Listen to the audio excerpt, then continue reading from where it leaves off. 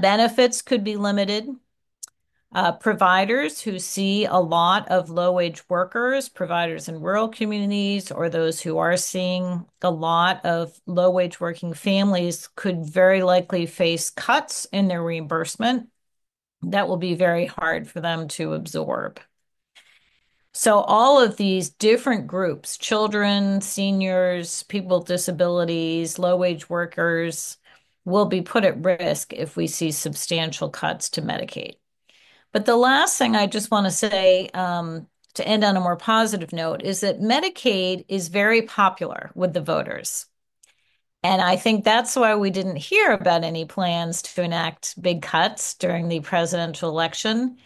Medicaid tends to pull right behind Medicare, which is one of the most popular programs that we have in this country. And voters, I believe, don't want to see big cuts to Medicaid. This election was about cost concerns that families have, and they certainly don't want to be paying more healthcare costs.